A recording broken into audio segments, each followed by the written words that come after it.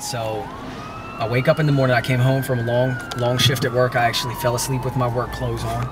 I went to bed. I woke up. My roommate was screaming, "We got robbed, we got robbed." So I came downstairs, and the TV was missing, VCR was missing, a bag of weed that he had stashed somewhere was missing. Like somebody had really gone through the spot. And was so busy tripping off that, a few minutes later when I went back upstairs, I realized that the shit off of my bedside table was missing. My watch, my money.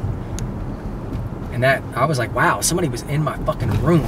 And I normally sleep really light, so I was surprised that that could even happen.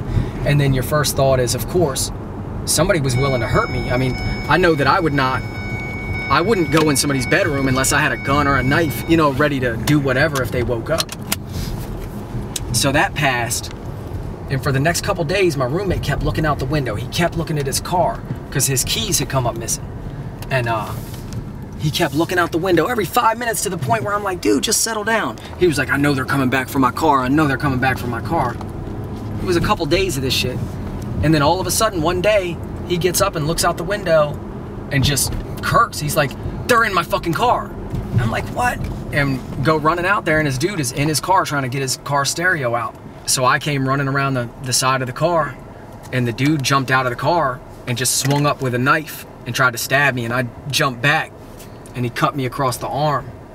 And then my buddy came running out of the house with a bat, and the dude just took off.